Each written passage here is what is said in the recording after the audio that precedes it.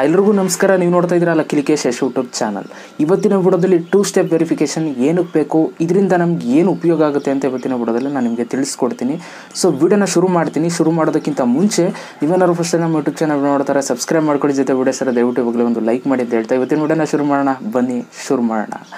Okay guys, 2 step verification ಏನಪ್ಪ ಅಂತಂದರೆ, ಮೊದಲನೇದಾಗಿ ಇವಾಗ ನೀವು ಒಂದು ಎಕ್ಸಾಂಪಲ್ ತಗೊಳ್ಳಿ. ಒಂದು ಯೂಟ್ಯೂಬ್ ಚಾನಲ್ ಇದೆ ಅಂತ ಅಂದ್ಕೊಳ್ಳಿ. ನಿಮ್ಮ ಒಂದು ಯೂಟ್ಯೂಬ್ ಚಾನಲಲ್ಲಿ 1 ಲಕ್ಷ ಸಬ್ಸ್ಕ್ರೈಬರ್ಸ್ ಇದ್ದಾರೆ ಅಂತ ಅಂದ್ಕೊಳ್ಳಿ.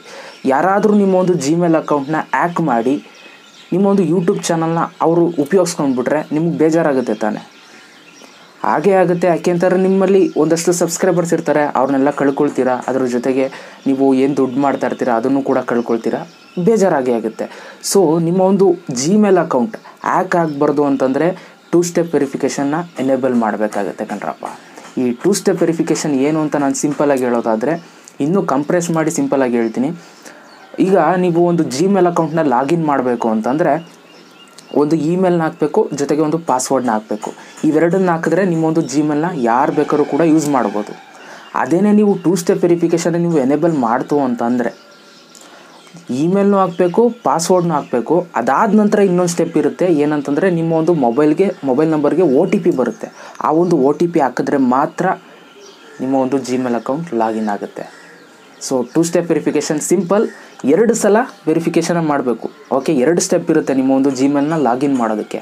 ಆವಾಗ ನಿಮ್ಮ ಒಂದು ಜಿಮೇಲ್ ಯಾರೂ ಕೂಡ ಹ್ಯಾಕ್ ಮಾಡೋದಕ್ಕಾಗಲ್ಲ. ಸ್ವಲ್ಪ ಒಂದು ಸೆಕ್ಯೂರ್ ಆಗಿರುತ್ತೆ ಅಂತಲೇ ಹೇಳ್ಬೋದು. ಯಾಕೆ ಅಂತಂದರೆ OTP ಎಲ್ರಿಗೂ ಕೂಡ ಬರಲ್ಲ. ನೀವು ಯಾವ ಮೊಬೈಲ್ ನಂಬರ್ ಕೊಟ್ಟಿರ್ತೀರ ಆ ಒಂದು ಮೊಬೈಲ್ ನಂಬರ್ಗೆ ಮಾತ್ರ OTP ಬರುವಂಥದ್ದು.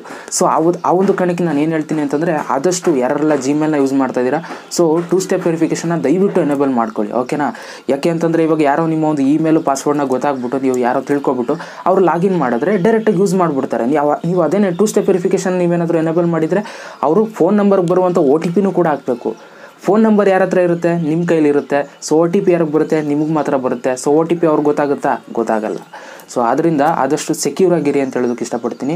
ಸೊ ನೀವುಗಳೇನಾದರೂ ನನ್ನ ತುಂಬ ಕಮೆಂಟ್ಸಲ್ಲಿ ಏನಾದರೂ ಕೇಳಿದ್ರೆ 2 ಸ್ಟೆಪ್ ವೆರಿಫಿಕೇಷನ್ ಹೇಗೆ ಎನೇಬಲ್ ಮಾಡೋದು ಅಂತ ನೀಟಾಗಿ ತಿಳಿಸ್ಕೊಡಿ ಬರೋ ಒಂದು ವಿಡಿಯೋ ಮುಖಾಂತರ ಅಂತ ಕೇಳಿದ್ರೆ, ಖಂಡಿತವಾಗ್ಲೂ 2 ಸ್ಟೆಪ್ ವೆರಿಫಿಕೇಷನ್ ಹೇಗೆ ಎನೇಬಲ್ ಮಾಡೋದು ಅಂತ ತಿಳಿಸ್ಕೊಡ್ತೀನಿ. ಸೊ ಈ ಒಂದು ವಿಡಿಯೋದಲ್ಲಿ 2 ಸ್ಟೆಪ್ ವೆರಿಫಿಕೇಷನಿಂದ ಏನು ಉಪಯೋಗ, ಇದನ್ನು ಹೇಗೆ ಉಪಯೋಗಿಸೋದು ಅಂತ ತಿಳಿಸ್ಕೊಟ್ಟಿದ್ದೀನಿ. ಐ ಥಿಂಕ್ ಈ ಒಂದು ವಿಡಿಯೋ ನಿಮ್ಗೆ ಇಷ್ಟ ಆಗಿದೆ ಅಂತ ಅಂದ್ಕೊಳ್ತೀನಿ. ಅವಾಗಲೇ ಹೇಳ್ದಂಗೆ ಈ ವಿಡಿಯೋ ಬೇಕಾಗಿದ್ದರೆ ದಯವಿಟ್ಟು ಕಮೆಂಟ್ ಮಾಡಿ. ಖಂಡಿತವಾಗ್ಲೂ ನಾನು ತುಂಬ ಜನ ಕಮೆಂಟ್ಸ್ಗಳನ್ನ ಮಾಡಿದ್ರೆ ವಿಡಿಯೋದಲ್ಲಿ ತಿಳಿಸ್ಕೊಡ್ತೀನಿ ಯಾವ ರೀತಿ ಎನೇಬಲ್ ಮಾಡೋದು ಅಂತ. ಸೊ ವಿಡಿಯೋ ಸರಿ ದಯವಿಟ್ಟು ಒಂದು ಲೈಕ್ ಮಾಡಿ. ಮತ್ತೆ ಸಿಗ್ತೀನಿ. ಎಲ್ರಿಗೂ ಬೈ. ಜೈ ಹಿಂದ್, ವಂದೇ ಮಾತರಂ.